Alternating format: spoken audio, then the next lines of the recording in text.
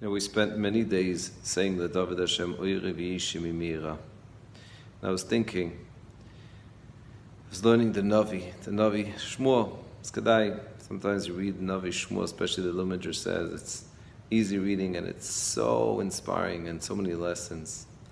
So right when I was about to finish saying the David Hashem Oire, finishing the beautiful days of Sukkot, I'm learning in the Midrash it says that the source for the David Hashem Oiri V'Yishi, when did David HaMelech compose this beautiful Tehillim, something that's so powerful, so many powerful words and messages?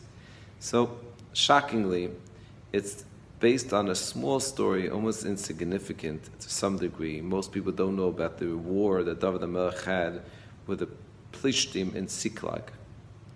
Right? I'm assuming anyone that listening, unless you learned it recently, it doesn't even Siklag, Plishtim, David. Yes, when David HaMelech was on the run, running away from Shalom HaMelech, David HaMelech had this war with the people in Siklag. It was actually after a tragedy, another challenge, as if David HaMelech didn't have enough challenge in his life.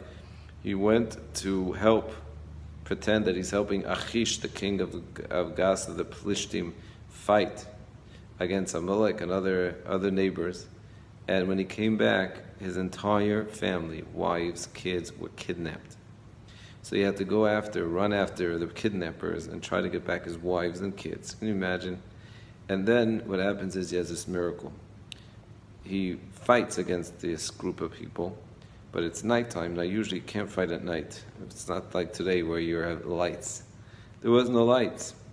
Hashem made a miracle. And there was lights, there was lightning that allowed David HaMelech to be able to see, and only they were able to see and be able to attack and get their wives and kids back. And based on that, David HaMelech composed the David Hashem Oire V'Yishi Mimira. And I was thinking to myself, what an incredible chizuk. So many times, people that are struggling with different addictions, with different challenges, Shmiras Naim, whatever the challenges, and we get sometimes so despondent, so depressed, so sad, so ready to give up. So why is Hashem putting us in this situation? Why do I need to deal with this? But sometimes in the darkest of places, in the places where you think, this is what I need to go through right now, yet Hashem says, you know what? You could compose a whole Tehillim. You could come out, I don't mean to say that you have to be an author of Tehillim right now. You could sing to the Rebbeinu Shem, you could speak to the Rebbeinu Shem, you could create effects, everlasting effects, al yedei your dibur, al yedei, through this challenge, that who knows what effect it has in the future on other people.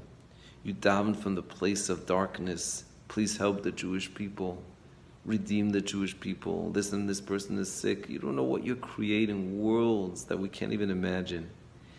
And that I learned from David HaMelech. Look at David HaMelech. If there's anyone that's gone through so much trouble. And here, this war against Siklag, that created the David Hashem Oire. Did he even know that how many people are going to be saying the David Oire, how many times, and it's going to be the highlight of our tefillas to some degree through the many days of the Yomim Neiroim, and it's what? You just don't know. And when you're in this situation and it looks like this is what I'm dealing with, Plishtim, Tziklag, wives and kids just got kidnapped, and yet that's a place where there could be so much light. LeDavid Hashem Oire V'Yishi. Hatzlacha. Thank you for listening to the Guard Your Eyes Daily Chizuk broadcast. Pass them on to your friends and help spread Kedusha in the world.